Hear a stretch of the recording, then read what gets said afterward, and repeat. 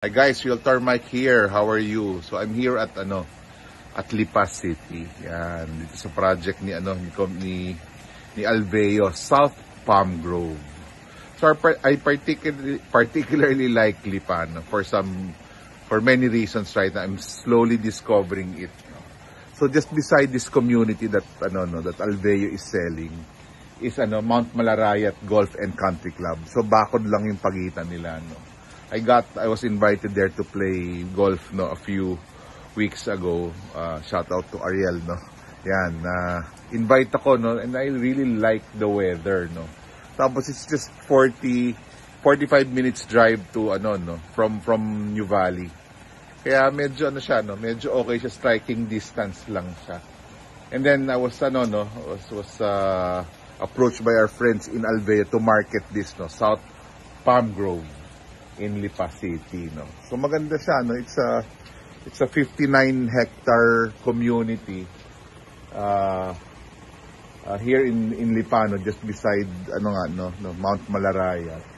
So ito yung development nila right now, So lots are selling like something like 32,000 to 35,000 pesos per square meter.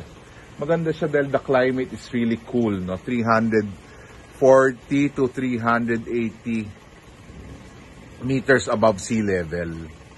Yan. So medyo medyo cool versus New Valley which is about 150 to 220 meters above sea level. It depends on the village, What's cool about this just beside it's a mountain range. Yan, ganda. Ngayon lang it's quite foggy, Ganda, But on a clear day green na green yan. So I've seen this a few times. Very nice. Yan. So you might say, why would what's there? What's there to to see, So for the people who are not yet familiar, at this particular stage, it is very affordable. So parang you're buying by faith, You're buying by faith from Ayala Land dun sa properties nila. And many have benefited from this, I remember when Abrio, the first village of Ayala Land Premier in New Valley was selling for 10,000 pesos per square meter, more or less, So ganyan lang.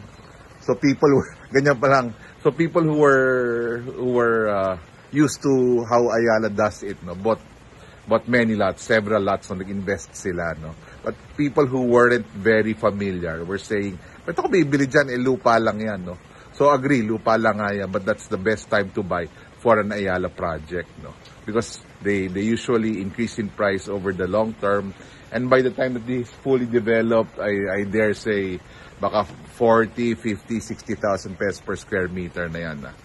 Ganon ang trend, It's no guarantee, but that's how they do it, and that's how yung past records nila. So if you're you're able to study the data, you can ask other people who bought from here and from Ayala's other projects. Now is the time to buy. Let me know. Give me a call, So yon, one indicator is that this is a nice property, One of the top brokers of New Valley, and in Ayala, whom I admire very much, bought properties here, hindi ko na sasabihin yung pangalan niya. Anyway, bought 2 properties here near the clubhouse, and anywhere he goes, medyo very very positive, very bullish ako.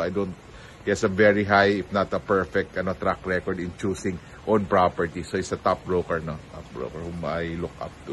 So bumili na siya dito, and some other people that I know bought here already. Yan. So I'm showing a client, a friend, client this Sunday, this area, So he called me this morning, and then sabi niya, "Mike, tingnan ko yan, And that friend of mine, a neighbor of mine in Quezon City, already bought during the pandemic sa Alvera sa north naman. So he's just investing, and I'm sure over the long term he won't regret this decision, na putting aside money for real estate investments. Yun muna. So just want to give you a brief panoramic yan. So this is the side. Yan, fence of Mount Malarayat Country Club. Yan. May golf dyan yung golf fairways. May mga fairways na dyan. So ito yung main village, and beside it, it's the mountain. Okay, so yun muna. Realtor Mike here saying stay safe and stay in faith. Don't forget to subscribe. If you have any questions, let me know. God bless.